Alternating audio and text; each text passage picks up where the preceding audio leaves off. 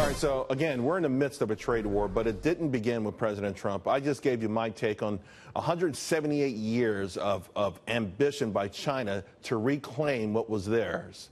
Let's go to the panel now to discuss. Michael Pillsbury, Hudson Institute Chinese Strategy Director, former Trump transition team foreign policy advisor, and also author of the 100-Year Marathon. Fox Business correspondent Susan Lee. Gordon Chang is back with us as well. Let me start with you, Gordon.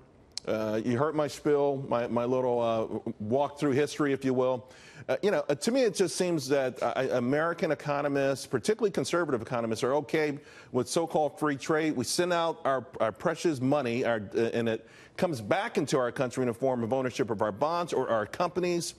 And I think it's all slipping away from this country. Yeah, well, it certainly is. You have a lot of economists who say, well, look, your trade balance is not a good indication of your trade relationship.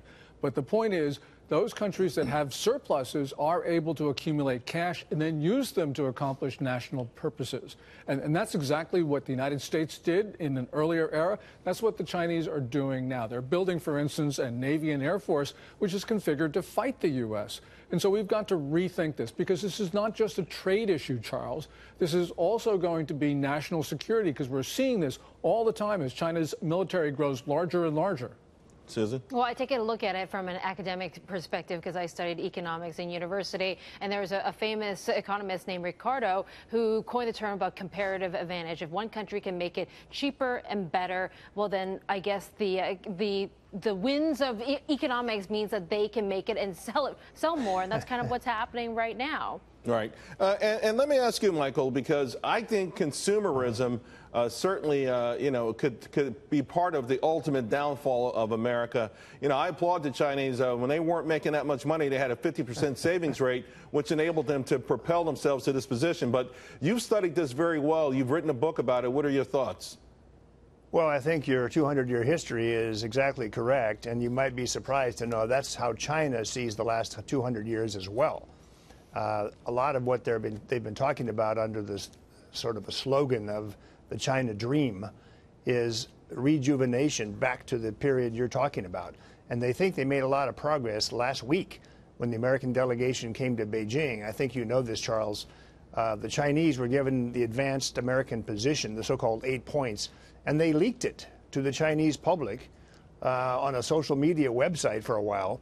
And they've been talking about how this is a new Boxer expedition, this is a new opium war, how dare the Americans make these outrageous demands just in the last few days. This is the main newspaper story in China, how outrageous President Trump's demands are. So your historical lesson really applies to last week and perhaps even to next week, the next few days, when the Chinese delegation comes here and President Trump expects them to give at least their initial reply. Right. It's probably going to be no to all 8 points. Wow. What would happen if that was the case, Gordon?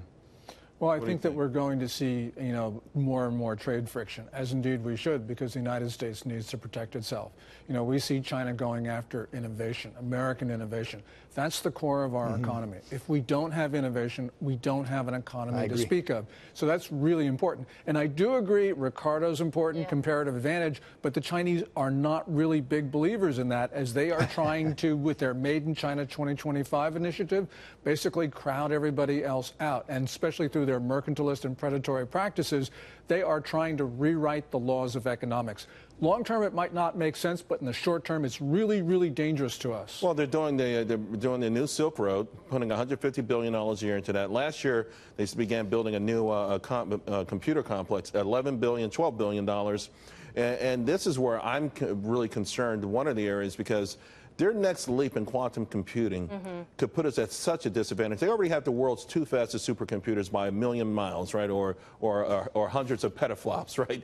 The next generation of this, I think, Susan, is going to put us not only at an economic disadvantage, but a military disadvantage. Well, they have a centralized economy, meaning that the government can turn on the taps to any sector they want, and that is the focus right now on technology. And when they ascended to the WTO in 2001, for foreign companies to work and operate and sell in China, well, you had to pair up with the Chinese company. And in that cooperation, or that partnership, they had to transfer a lot of technologies. So the Chinese have learned a lot throughout the in a years, short period of time. 16 years, and now technology is a focus. They want to own it, they want to advance it, and AI is their focus, and apparently they're making huge strides, probably even beyond what the U.S. is doing right now. You know, Michael, just 2 weeks ago, in fact, they forced ARM Holdings, which is one of the world's top semiconductor companies. It was bought by SoftBank for $33 billion into a joint venture with a Chinese partner that took 51%. To Susan's point, they're going to use that to gain all of the technology prowess there.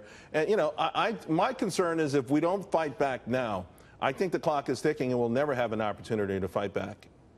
Well, the other theme the Chinese have been pushing the last couple of weeks is that their desire to fight back, that they've learned a lesson from what the Americans did in their negotiations with Japan under President Reagan, when actually it's a coincidence in some ways. The deputy trade representative then was Bob Lighthizer, who's been promoted by President Trump. He's in charge of our trade policy. And here he is in Beijing. Chinese have been saying he wants to disable or block China's growth the same way he did with Japan in those negotiations. And I think there's some accuracy in the Chinese case. The American position is really very tough. But now we're in the next round where the Chinese may just say no to everything. That's what I'm most worried about, Charles. We'll see. I mean, the stakes are high. This could be the biggest high-stakes game, or if it's not a game, but certainly an engagement that America faces this year. The world is watching. Thank you all very much. Really appreciate the economics lesson and a walk through history.